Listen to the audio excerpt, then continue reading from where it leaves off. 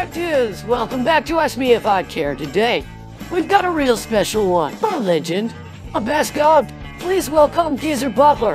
Hey man, thanks for having me. Yeah. So you're in a famous band called Black Sabbath, right? Yeah, that's right. A band about the devil heart. Real original. But it's more than that. It's about fear, darkness, and the human condition. Whatever, dude.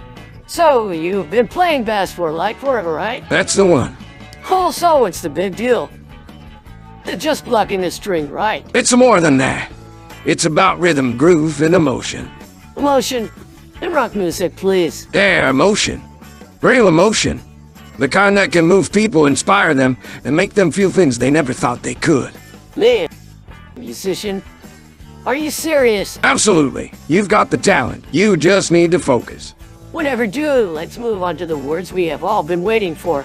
Ask me if I'd care. Man, that sounds like I have no idea what that means. Ask me if I'd care. If you care. Good? No way, dude. Forget this. Tell me 3 things you like me to care about, or you will be lodged to the British band for the parade. Well, let us begin. All I want is to buy my brand new bass from the store. 1, I became part of my band of Black Sabbath in 1968. 2, And I wore my stupid leather jacket. and that's 3. No. Let us try something more right now. 99 chances, when I was with Ozzy Osbourne. He will be joining us together for the Black Sabbath. 3. No matter how Geezer left the band, I want to thank Geezer Butler for becoming a member of Black Sabbath in 1984. Dig it next time on Ask Me If I Care. Till next time, I am Historia.